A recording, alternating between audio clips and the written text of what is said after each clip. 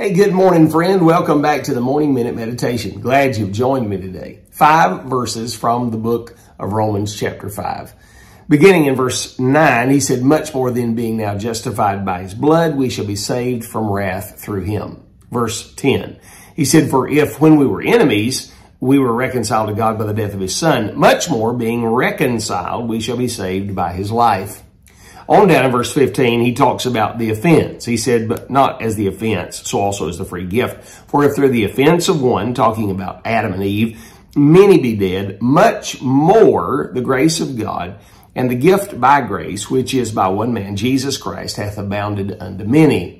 The fourth verse is verse 17.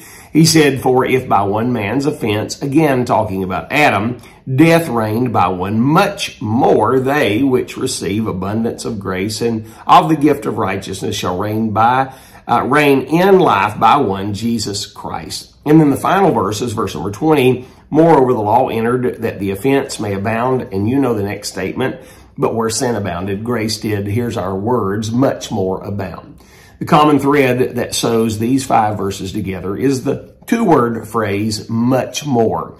It can be found 40 times in your Bible, and the Bible has much to say about much more. I would ask you, are you living a mediocre life or a much more life? Most of us live way below our privilege and way below the much more that God has for our life.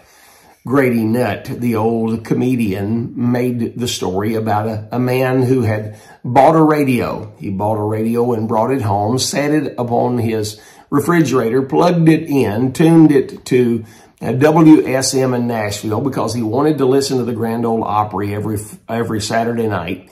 And then as soon as he tuned it into WSM, he pulled the knobs off of the radio and left it set because all he wanted was one thing. That was the Grand Ole Opry. He did not avail himself of the much more things he could have tuned in on that radio. Most of us are like that man. There is much more to life, and there's much more to the Lord, and there's much more to living. But we don't ever receive or experience the much more because we're satisfied with mediocrity. Don't be satisfied with mediocrity. Live the much more life. Consider these things today, friend, and you have yourself a great day.